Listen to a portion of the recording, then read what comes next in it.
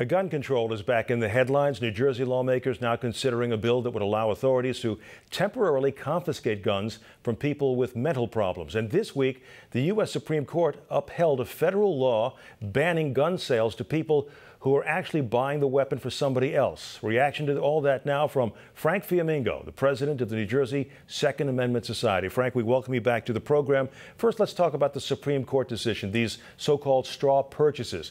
Your reaction to that decision?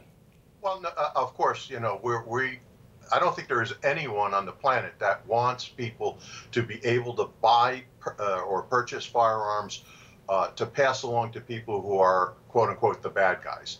And in any case where we can, you know, where the law would prohibit that, I don't have a problem.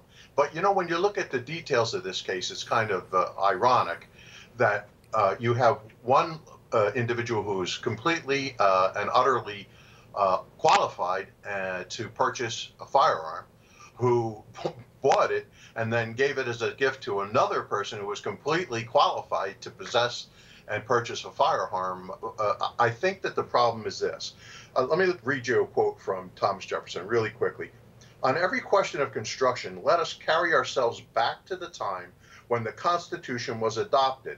Recollect the spirit manifested in the debates, and instead of trying what meaning may be squeezed out of the text or invented against it, conform to the probable one in which it was passed.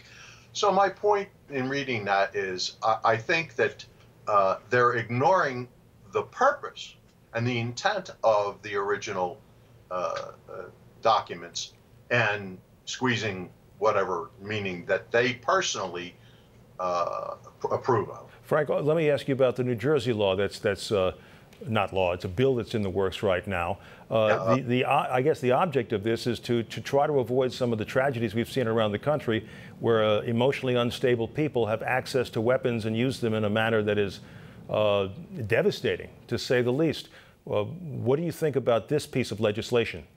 Again, no one, including the New Jersey Second Amendment Society and the movement in general, wants to see firearms in the hands of people who are mentally disqualified. However, the devil's in the details. The way this bill is proposed currently, there's no real due process for the individual who's accused. So if I don't happen to like the idea of you owning a gun and you happen to be my neighbor, what is to prevent me from, you know, calling up the police and asking the judge to issue a temporary restraining order? I'm going to say that you threatened me. So you need a clear set of conditions that would establish some degree of mental instability or clear evidence of that? Yes, I would want to see clear evidence that the individual has an opportunity to go through due process. Otherwise, basically anyone can charge anyone with anything. And that's the problem. So the devil's in the details. It's not that we want to see guns in the hands of mentally disqualified. We don't, of course. But you know, we don't. What we don't want to see more than that is taking firearms out of the hands of legally and lawfully qualified individuals. Frank Fiamingo, have to leave it there. Always a pleasure. Thank you for coming on the program, sir. Thank you, Michael.